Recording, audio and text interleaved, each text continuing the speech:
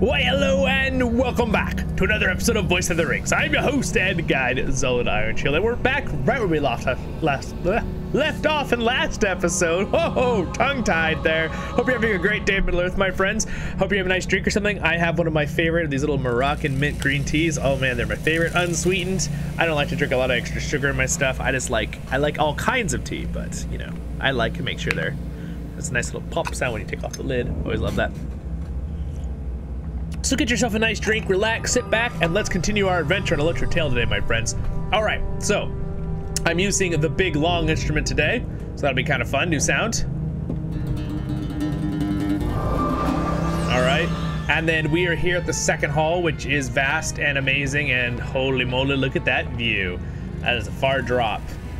And there's the top of the ceiling, and they've carved these things into looking like trees, right? It's pretty cool in the second hall. They're actually part of the mountain, right? They carved them into looking like trees, though, the dwarves. So the dwarves appreciate trees and sunlight as well, as we found out in the last episode. All right, so I got to kill a couple more things here. Did I just say kill? Yes, I did. Just like that guy on Forged in Fire, right? It will kill. Wait, what? You mean kill? No, kill. Oh, okay. You have taken the weapons of the spears, throwing goblins and Khazad Zarun, making the stair safer for those who wish to leave Moria to the eastern door. Sweet, we defeated some enemies. We're also supposed to find the source of the tremor, which I kind of feel is probably the troll that we killed in the other episode. We just didn't have the quest before because it didn't stop giving it to me for some reason. It's a pickup quest in the area. So in this game, guys, when you walk past an area, sometimes it'll give you quests for that area when you walk in. Like, kind of like it's like your own thinking. You're like, oh, I should probably defeat these orcs so they don't hurt people. That kind of thing, right? Because we're an adventurer, an awesome leader. I bet you that troll's source of the tremors. It was! You have defeated the menace upon the stair. At least he wasn't the Phantom Menace, because I probably wouldn't have won. Oh yeah, that was a bad joke. Sorry. I major need to. There we go. I need to clear my inventory something fierce. Oh well, we'll worry about it in a minute. By the way, guys, I don't know. This won't be for everyone as you watch this in the future, but I'm gonna do it right now for this character. Where is my little thing? There it is. So if you open the LOTRO store, always check this, you guys, because occasionally they'll do sales, and I don't know if they still have it right now, but yes, it is right now. This is the kind of stuff. So the large carryalls for crafting are always sold. The other ones aren't for some reason, which is kind of weird, like cosmetic and decorations and stuff. Carryalls, they're very handy. They're basically just more inventory space, but the large one's 50 spots, but it can be really, really expensive at 1995 LOTRO points, which is a pretty decent amount, right? So, but what I'm gonna do is I'm gonna go ahead and get it because it's only 498 right now. It's 75% off. So I'm gonna get one for this character. It buys it for the character you're on, by the way, so you know. It puts it on that character. But on a side note, which is nice, where did it just put it? Redeem store item. Oh, I see. You don't have enough room. Yep. Okay, I know that's my issue here. We're gonna delete that. Boop, and I'm gonna get that. There it is. Large crafting carryall. My other one is almost full. Oh, I already had one of this character. But here's the nice thing about them, you guys. If you hover it, they're bound to account. So what that means is you can actually put them in your shared storage, and your other characters can pick them up and use them as well. So it's like movable storage. It's fantastic. So no matter what, whatever character you buy it on, you can just move it to another character if you need another character. I like to have one on each character though, because it helps pick stuff up, like pick up things that are in your in your inventory that are wasting room. But again, that's not really going to help me too much at this moment in time. We really don't need doubles of both cowbells though, because they're identical. So I hate to just destroy instruments, but there's no differences between some of these, so you can just buy them at a bard guy. So I'm just going to get rid of some of these. Loot of the Ages, because it'll save us a lot of room. There we go. All right. Uh-oh. Whoa. Whoa. What is happening? My Norton is doing something to my client, and it's been really annoying. Remember from last session too. Hold on. Ah, all right, fixed. I put everything on silent mode for those silly antivirus programs, which aren't silly. It's good to have those, but they can be a little frustrating, as we all know as gamers. They're like, oh, what's this? Block. It's like, no, that was a signal coming from the gaming server. I already set up LOTRO as one of my okays to come through the internet. Dang it. All right, well, that's all right. Moving on. The time has come to drive forth the orcs from our kingdom. Well done. Now I need not fear that my toes get impaled by hurling spears when I begin my ascent. Yes. All right. We have seen naught of Durin's bane. Be wary if you journey into Moria. Into Moria. I am here to look out at the great stone trees and see this legendary hall with my own eyes. Ere I pass into the light. If you are going to go down with me, let us pay tribute to the dwarf statue from Durin's day that line the halls. Legend has it that there are braziers at the feet of the dwarves that at once cast an orange glow along the full length of the second hall. But these have long been unlit. Excuse me, keep reading it backwards. All right. We have little time to speak. Great events have been set in motion. Great events have been set in motion. I like this guy's voice. He's very interesting. I have traveled here to look upon the magnificent stone trees, but I find my meditation disturbed by hints of a strange odor. It is fleeting, but its source must be powerful in such a drafty, wide, high-ceiling hall. Will you find the source of the odor? I would hate to see even this stone forest tainted by the evils that have crept into Moria. Sure. What does this do? Oh, I see. Now he's gonna help me. All right, let's go. Light the braziers. They're on this side of the hall. Oh, they're really on. I have to go both sides of the hall. Okay, well, let's go left, then we'll go right. How about that? We're already farther this way. All right, so off we go. Down we go, down the stairs.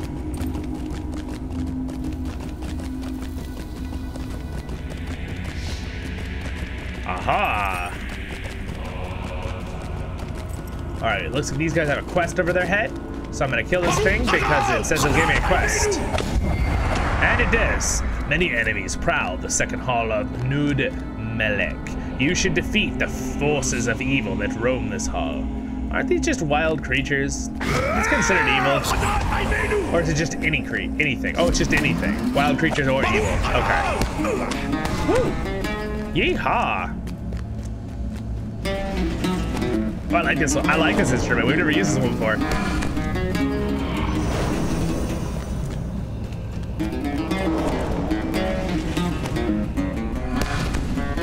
We're going all Western on them. Ha-ha! You can't beat our bluegrass. Sounds like an instrument using bluegrass. All right, got him. There's the brazier. Oh, wow. Wow, those dwarves are so much bigger up close. Oh my gosh, look at how, oh yeah, this place is easily 30 stories. Oh yeah. Now that I'm like standing down here, I mean, if a story is like up to here maybe, like right almost there, that 1, 2, 3, 4, 5, 6, it's hard at this angle, 7, 8, oh, well maybe it's more like 15, 20, that's so big though, that's huge, okay.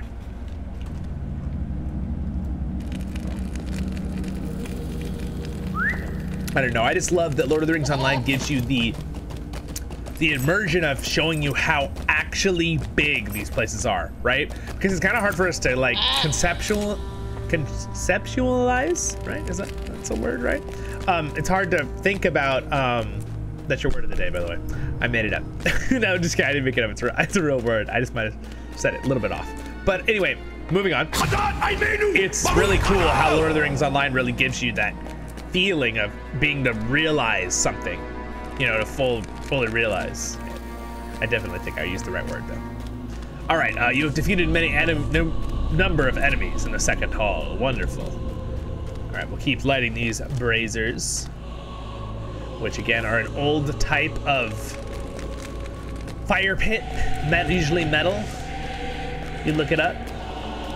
Used a lot by the Romans and the Greeks, and it's been thousands of years. Kind of, everyone's used this kind of thing. It's almost like a fire pit on stilts.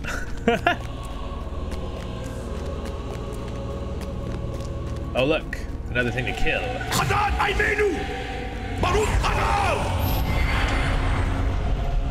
Oh, you notice a great number of strangely glowing worms slithering about the feet of the stone trees in Nude Melek. You should see if the worms, Ichor? There's a word of the day. There's a real word of the day. I don't even know that one. I'm saying it wrong? Ichor or Ichor? Contains any luminescent properties that will be useful to the dwarves of the expedition. Okay, well, interesting. Sure, we'll do it. All right, we've lit all the braziers. Greetings. Wonderful. Now let us find the bridge of Khazad-dûm, Zollin. I am glad to you have you with me on this pilgrimage, for none of the historic landmarks of Moria should be viewed alone. Indeed, it is fun to go somewhere with a friend, so I do recommend, guys, if you ever go to see something, it is fun to go by yourself if that's all you can do, but if you have a friend to go with, it does make it more memorable and fun sometimes. Again, I don't want to take it away from you, though, if you go see something in real life that's really, really cool by yourself. That's cool, too. That's really awesome. It's good, at least you got out to see it, right, and enjoy it for memory. Take some pictures, then share those pictures with your friends. There you go. That's how you do that. You can't get a friend to go with you. I'm sure most people will want to see him. All right. So we never found the source of that smell over there, so we should probably go do that. Come on, Remy. We need to kill glowworms, though, so I'm gonna pick up these guys over here.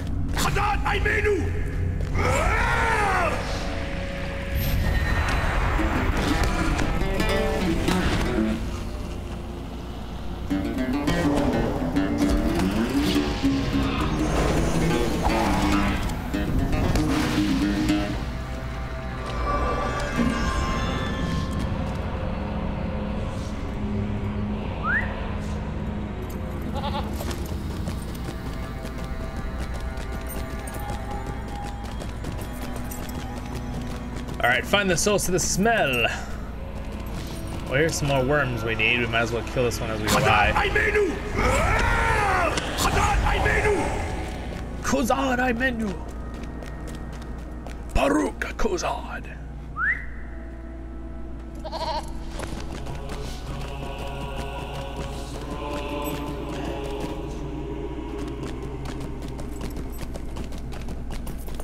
Is it these mushrooms? Are these the source of the smell? Yeah, I bet they are. Fungus cluster. I bet you just have to be at the front, and I bet you they're gonna make us go on the whole side to collect all the mushrooms. What do you bet? That's my guess. There's a cool looking room. Whoa, whoa. It's fun having your ambient light on. By the way, if you're in Moria, I haven't said this in a long time in LOTRO Tale, but I've said it in guides. But if you're in Moria and you're having trouble with seeing around you, go to your basic graphics and just bring up ambient light from nothing, like this, if it's super dark, bring up ambient light all the way. And then it'll look really good. And then the light around you too will also look cool if you have a goat with a little lantern, because it looks like you're using the light. The smell is overpowering here. It's this guy, I knew it. It also looks like it's letting off a good rip, you know what I'm saying? It's pretty gross. Am I like hiding behind it? Why can't that orc see me? I'm gonna click on it, see what happens. The fungus excuses that pungent, foul odor. All right, on the bridge, was that it? Oh, there I go farther, okay.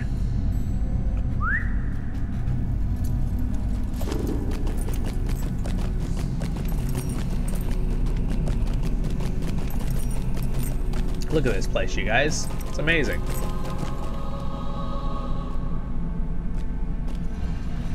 This is where we came from. Again, this is where the elves of Lorien would probably normally come from, the east gate, right? To see everybody. It also makes me think this probably will be the gate side that we see in the Amazon series if we see Khazad-dûm. Probably more than the other side. Maybe not. Not necessarily. If they're coming from Linden, they're coming from the west side, so. We'll see. All right, foul odor, blah, blah, blah. All right, let's just keep going. I understand they're creating a foul odor. Should I burn them? Like, should we get rid of them that way? They're a fungus growth. Burning usually works, right? Usually fire and brimstone. There's the other one. They're really hard to click on. Look at how much I have to like find the exact spot with my mouse to right click on. Weird. There we go. You have discovered the 3 clusters of fungus in the second hall. Alas, for the spread of a scourge in Moria, not even the fairstone trees are safe now. You wonder what has woken the spores and stirred them to creep upward, even to these dry halls. All right, that's a little hint at one of the raids in Moria, which is like one of the end things to do in Moria. And it's a very awesome raid, mind you. Which we definitely will do on a battle playlist. In fact, I plan on having quite a few battle videos over this next few. So if you're watching this later, go watch my LOTRO battle playlist as well if you want to see some of the storylines and instances and raids. We've collected the valuable glowing ichor. Okay, I'm sorry guys, I have to know what that word means. I have to hear it said. Say I'm saying it right. Let's see. What does Google say? Ichor. Ichor, I was reading it right. Ichor. So I said, okay, I read it right. It says Greek mythology. The fluid that flows like blood in the veins of the gods, or a watery discharge from a wound. Ew, it's disgusting. I didn't need the second part. Okay. So the fluid, so interesting. What its noun is it's Greek mythology. So the fluid that runs in its veins. So basically the ichor would be kind of like blood. It's like mythological blood or something that isn't red blood. So I guess glowing, because they're glowing worms, we're checking out why does their blood glow. All right, now we know. There's the word of the day, everyone. And I can't accept the quest because I'm out of room, of course. All right, we're gonna definitely clear out our inventory here later on, but let's get to the bridge of Khazad-dûm. By the way, I don't know if you can see ahead of us very clearly, but pretty epic. You can see a whole like city over there.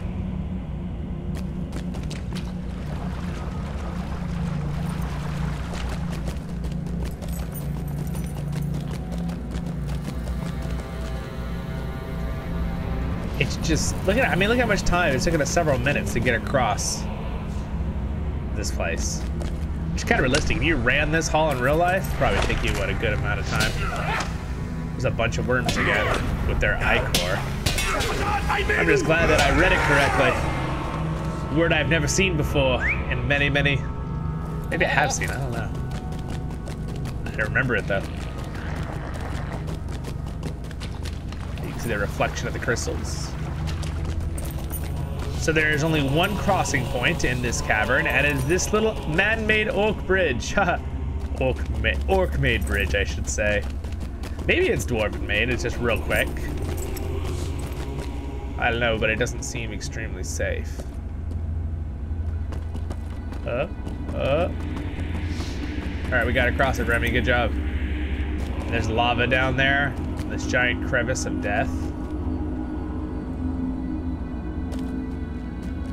Look at that. Woo!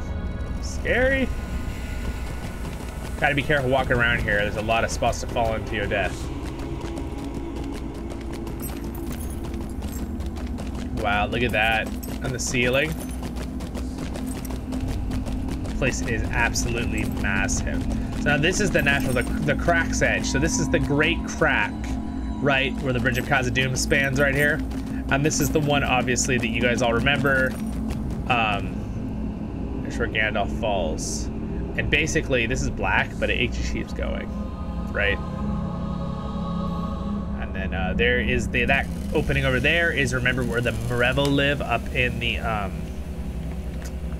they live in Durin's Way right here, right? This area. And then here's the giant crack we're looking at. And then, yep. And then it falls, right? Again, I have talked about this in other videos a little bit, but I want to say it one more time now that we're here at the giant crack. So basically how Moria works in Lord of the Rings Online, and this is real to the lore too, but depending on where you're going up and down on this map, when you look at it, the lower sections and areas are lower. So for example, the foundations, the flaming deeps, and the waterworks are at the lowest points, and some of them are farther apart. So like if I was gonna take it, if you look at my hands, right, so you're looking at the map like this, if you take it, it actually turns into like the, you know, like this. So you're like they're side to each other, like, so the Red Horn Lodes, for example, is slightly off from the Flaming Deeps, so the Flaming Deeps is lower, but the Foundations of Stone is actually underneath Noon Melek, so it's like underneath it. So that crack falls into the Foundations of Stone. There's an underground lake here, falls in. That's where you see Gandalf fall, right? And then they climb the Stairs of Durin, and you can actually see the Stairs of Durin going up in the Foundations of Stone. Right here they start, and then you can also see them again in there's a spot in Durin's Way, because Durin's Way is technically the highest point, which is also why the gardens are there, because they have the mirrors bringing light in. And then there's a spot you can go up onto the top of the mountain, and that is of course where Durin's Tower was above that, right, when they climbed all the way up the stairs, and then the Balrog falls and gets slain from the top of Durin's Tower, right? So again, this map is cool, but I'd love to see someone rendition it to show you the different levels and how they go from being all flat to like this, the different levels. So you have the Foundation of Stone, all these at one level, right, at the lower part. Then you've got Nun Melek and Zelek Melek and the Great Delving are all kind of at the same level-ish, right? All in the middle, they're kind of above and slightly off. And then the Durin's Way is kind of the most northern point. Slightly off again, but it's higher up still. Like a staircase almost. But the Foundation Stone is actually underneath Noon Melek. So there's a little bit of variation with that, but I always thought that was interesting in the game, so just thought I'd point that out. But let's just go look over here a little bit more since I'm here. Since we're here, what is that? It's a pretty rock. It looks like it has nickel in it or something. Maybe copper? All right, here it is. The bridge. All right, the Bridge of Khazad-dûm is sundered. I wonder why. Oh yes, we remember now. The bridge was collapsed by a certain Balrog of Morgoth and Gandalf. What do you want? Ah, we have made it at last. Quite a trek, and I am glad we made it together. But something is amiss. Oh, he looks very sad. Why are you so sad? May Durin return soon to his halls. What is this madness? The bridge is shattered, Zollin, in Voice of the Rings. This is a tragedy I could not have foreseen. It is very sad. I do not need a Lore Master staff. We have little time to speak. Great events have been set in motion. I wish to know more about what happened here, Zollin. Why is the bridge broken, and do you not sense an air of restlessness about this orcs nearby? If you could interrogate one of them and of their leaders, you might be able to find out something about what happened. True, we could do that. We definitely could go find an orc and tell him what exactly happened here. And if he doesn't know, we'll kill him. And if he does know, we'll kill him. Oh, no, just kidding. That's pretty evil. Well, they would probably eat us if they had the chance. So I guess they're not really wholly free of anything. But anyway, my friends, the Crack of Doom, or the Bridge of Khazad-dûm. Hope you had a great day in this episode. Thanks for joining me. I will see you guys in the next episode of Voice of the Rings. Thanks to my wonderful patrons for your support. And I will see you guys all in the next episodes of Voice of the Rings. And subscribe button's there if I earned it. Next episode will be up there in the top left, and another playlist will be over there, so check them all out. And have a great day in Middle Earth.